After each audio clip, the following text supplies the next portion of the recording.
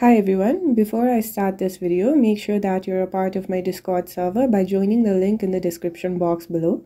And in this video, we'll be going over A-Level Accounting 2024, February-March, Paper 4-2, question number 2.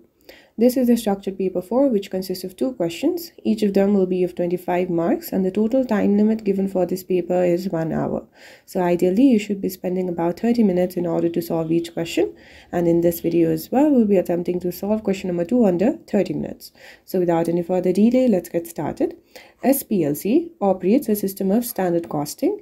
It provided the following budgeted data for January 2024. We have the production and sales to be 8,000 units with a selling price of 68 per unit. The direct material required is 3 kilos per unit, costing 4 per kilo. It means that the direct material per unit will be 3 times 4, which results in 12. The direct labor required is 4 hours per unit, paid at 6 per hour. It means that the direct labor per unit will be 4 times 6, which results in 24. And for fixed overheads, it will be charged at 2.5 per direct labor hour. So in this case, this 2.5 will act as our overhead absorption rate based on the direct labor hour. In January 2024, only 7,000 units were produced and sold. So this is the actual units. Let's take a look at our first question. We need to prepare for January 2024 in a columnar format the fixed budget and the flexible budget statement. Our answer should include the fixed budget profit or loss for the month and the flexible budget profit or loss for the month. Okay, so we can start our fixed budget here and the flexible budget here.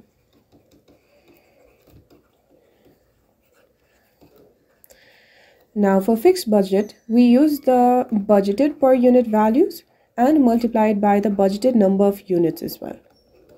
But for the flexible budget, we use our budgeted per unit values but multiply it by the actual units. That's the only difference. So we can first start with the revenue or the sales value. Let's take a look above. The budgeted per unit selling price is 68, whereas our budgeted number of units is 8,000 and the actual units is 7,000. So we can use these three information in order to get the sales value for our fixed budget as well as the flexible budget. For the fixed one, we need the budgeted per unit value, which is 68, multiplied by the budgeted units, which is 8,000. So 8,000 times 68 results in the value of 544,000. Then for the flexible budget, the budgeted per unit value is 68 and the actual units is 7,000. So 7,000 times 68 results in the value of 476,000. Now we just need to subtract all of our costs from the revenue. The very first cost would be the direct material. And we have already calculated the per unit value. So the budgeted per unit direct material is 12. Now, the value for our fixed budget will be 12 times 8,000 units, which results in 96,000. And for the flexible budget, it will be 12 times 7,000, which is the actual units. So 84,000. We repeat the same process for direct labor.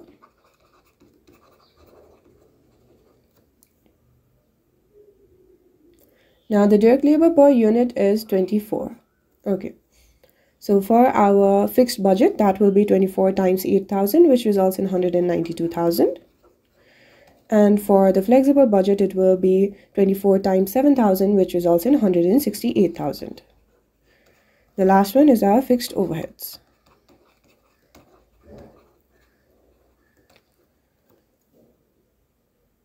And for the fixed overheads, we have the value per direct labor hour. So we first need to convert it to per unit. And we know that each unit will require 4 hours of direct labor. It means that the per unit fixed overheads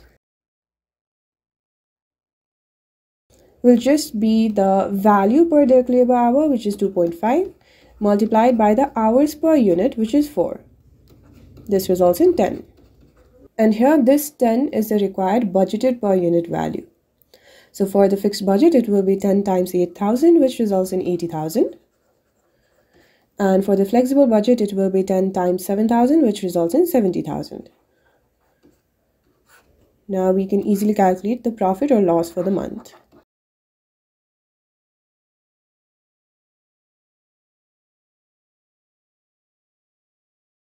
For our fixed budget, that will be 544,000 minus 96,000 minus 192,000 minus 80,000, which results in 176,000. And for the flexible budget, that will be 476,000 minus 84,000 minus 168,000 minus 70,000, which results in 154,000. That is all for the first part. Let's move towards the second one. We have additional information. The actual results for January 2024 included the following. We have the information for direct material and direct labor. We have the total values, and the direct material per unit is 3.1 kilos and the direct labor rate per hour is 5.8. Now we need to calculate the following variances. The first one is direct material price. So since this is a price variance, we need to compare our standard price to the actual price. So the formula will be standard price minus the actual price. And remember, the price will be per kilo since we're talking about direct material. And we need to multiply it by the actual quantity. Okay. So our standard price per kilo is 4, which is given right here. Then the actual price per kilo. Okay, we only have the kilos per unit. So we need to figure out the actual price as well. So 4 is the standard price. Now for the actual price per kilo, so we know that the total direct material is 82,460, and if we divide it by the total actual quantity, we can get the price per kilo. So the actual quantity in this case, we know that each unit required 3.1 kilos and the total actual unit was given to be 7,000. This results in 21,700. That is the actual quantity. Now if we divide the total direct material by the actual quantity, we get the actual price per kilo to be of 3.8. And the logic behind this is that the total value of 82,460, we get this by multiplying the actual price to the actual quantity, where actual quantity is the total quantity and the actual price is the price per unit. Now our actual price is 3.8, the actual quantity is 21,700. This results in the direct material price variance to have the value of 4,340, and since this is a positive value, we consider this to be a favorable variance. Now for the second one, we need to calculate the direct material uses variance. For uses, we need to compare the quantities. So standard quantity minus the actual quantity, and remember the quantities will be in total. But for standard quantity, we have to transform it so that it reflects the total quantity required for the actual unit rather than the standard units. Then we need to multiply it by the standard price per kilo. Okay. So for the standard quantity, let's take a look at our budgeted information. We know that each unit will require 3 kilos, right? But we need to transform it such that we get the total quantity for the actual units. So in order to do so, we can just multiply this 3 by the actual units of 7,000. So that will be 3 times 7,000, which results in 21,000. That will be the standard quantity or the flexed quantity. Then we've already calculated the actual quantity to be 21,700. And the standard price given was 4. This results in the direct material uses to have the value of negative 2,800. Since this is negative, this will be an adverse variance. That is all for the second one. Now we need to calculate the direct labor rate variance. Again, we need to compare the standard rate to our actual rate. So standard rate minus actual rate. And remember, these will be the rate per hour. And we need to multiply it by the actual total hours. Okay. Let's take a look above. The standard rate per hour is 6. Then the actual rate per hour is 5.8. Okay. So we have 6 and 5.8. Now for the actual hours, again we repeat a similar process. We have the total of 182,700. If we divide it by our actual price or actual rate per hour, we can get the actual hours itself. So that will be 182,700 divided by 5.8, which results in the actual hours of 31,500. This results in the direct labor rate variance to have the value of positive 6,300, Since this is positive, we consider to be a favorable variance. Now we need to calculate the direct labor efficiency variance. For efficiency, we will be comparing the hours. So the standard hour minus actual hour and multiplied by the standard rate.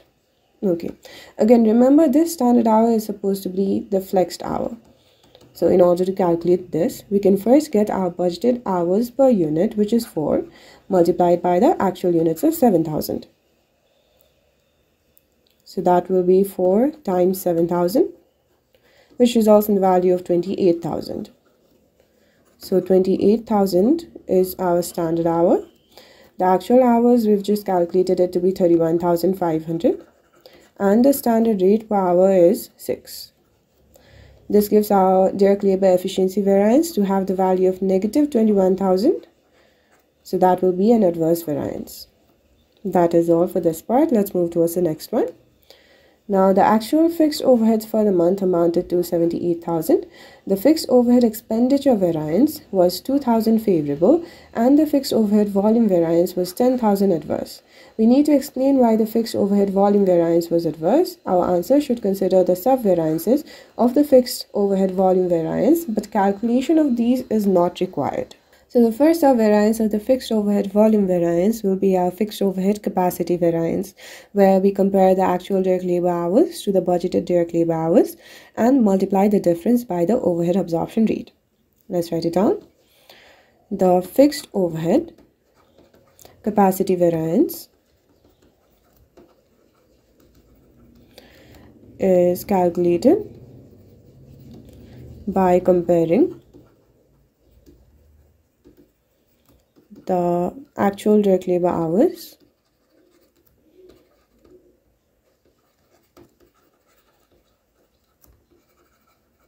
let us also write down the figure for the actual direct labor hour, which is 31,500, to the budgeted direct labor hours,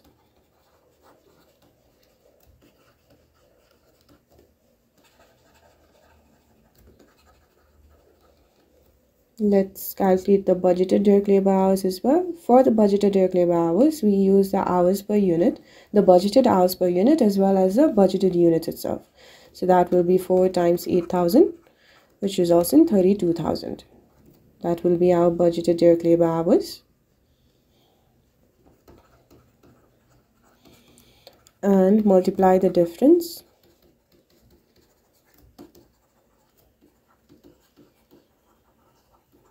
by overhead absorption rate. In this case, we can clearly see that the actual direct labor hours is lower than the budgeted direct labor hours, which is why the fixed overhead capacity variance will also be adverse. So since actual direct labor hours is lower than budgeted direct labor hours, the fixed overhead capacity variance will be adverse, and this is further due to the fact that our actual units is lower than the budgeted units, since the budgeted units were 8,000 whereas the actual units were only 7,000. So this is further due to lower actual output than the budgeted output. Since we have lower output, we also require lower number of direct labor hours. Now the second sub-variance of fixed overhead volume variance is the fixed overhead efficiency variance, where we compare the flexed direct labor hours to our actual direct labor hours and multiply the difference by overhead absorption rate. So the fixed overhead efficiency variance is calculated by comparing the flexed direct labor hours, and the flexed direct labor hours in this case was 28,000.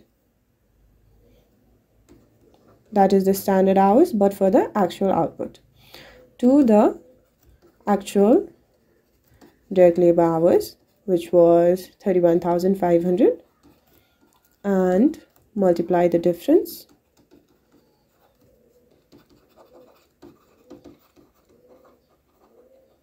by overhead absorption rate. And we can clearly see that the flexed hours is lower than the actual hours, which is why our fixed overhead efficiency variance will also be adverse. So since flexed direct labor hour is lower than the actual direct labor hours, the fixed overhead efficiency variance will be adverse. And this might further be due to the use of less skilled labor, because we can see that for the budgeted information we only require 28,000 direct labor hours, but in reality we use more direct labor hours, and that might be due to the uses of less skilled labor. So this might be the case due to the use of less skilled labor.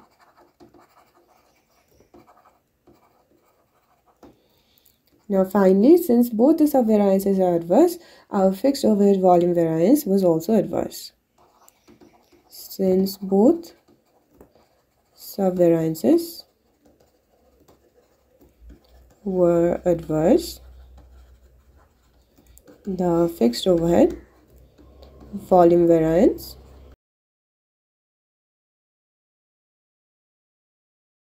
was also adverse.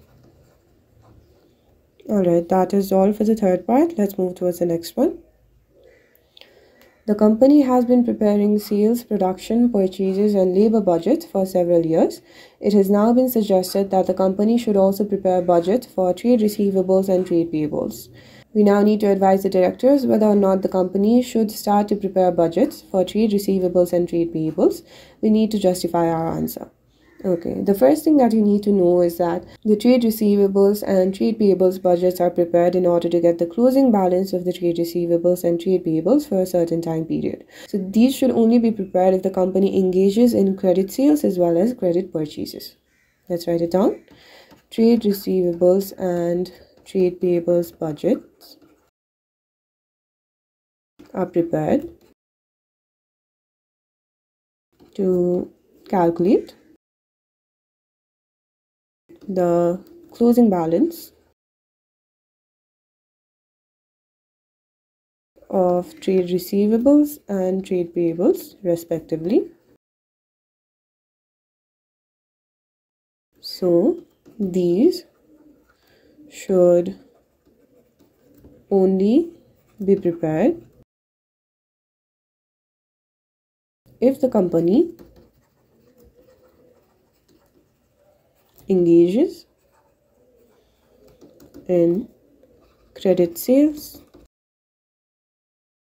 and credit purchases. The next thing to be considered is that the final balance on the trade receivables budget will appear as the trade receivables figure under current assets within our master budget. Let's write it down. The final balance on the trade receivables budget will appear as the trade receivables figure under current assets in the master budget. We can repeat the same thing for the trade payables as well. The final balance on the trade payables budget will appear as the trade payables figure under current liability in the master budget. We also calculate the discount allowed as well as discount received within the trade receivables and trade payables budget respectively, and these can also appear as expenses and other incomes within the master budget. Let's write it down. Calculation of any discount allowed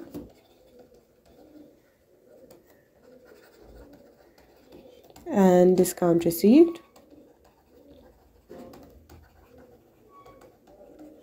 will be mentioned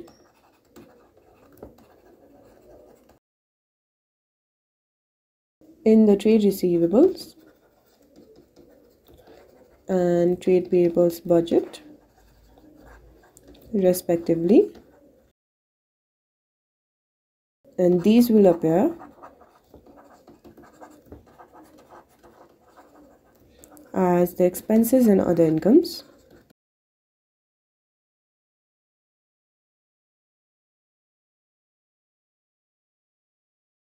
in the master budget.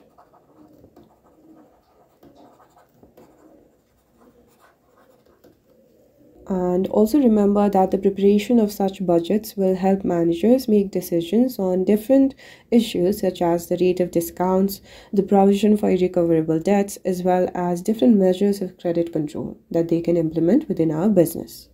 Let's write it down. Preparation of such budgets will help managers make decisions on the rate of discounts, the provision for irrecoverable debts,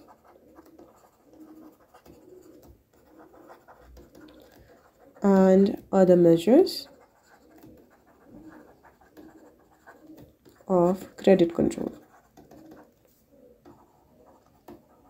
Okay, so we have 1, 2, 3, 4, 5 points. The next point can be that if these budgets are unrealistic, then it might act as a demotivating factor for the staffs. So if these budgets are unrealistic, it might act as a demotivating factor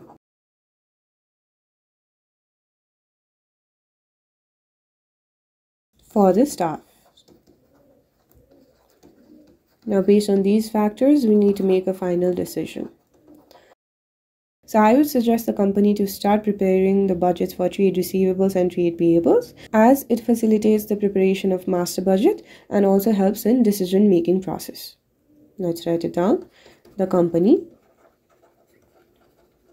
should start to prepare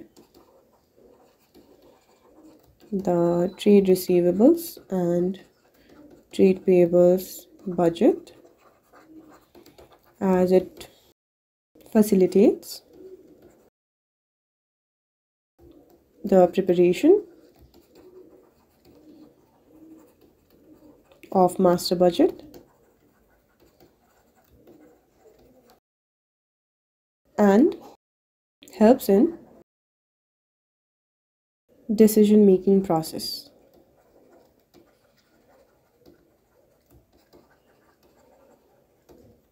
Alright, that is all for this question. If you found this video useful, make sure that you like the video and leave a comment below, and make sure that you're subscribed to the channel and hit the bell icon so that you do not miss any of these videos in the future. Thank you.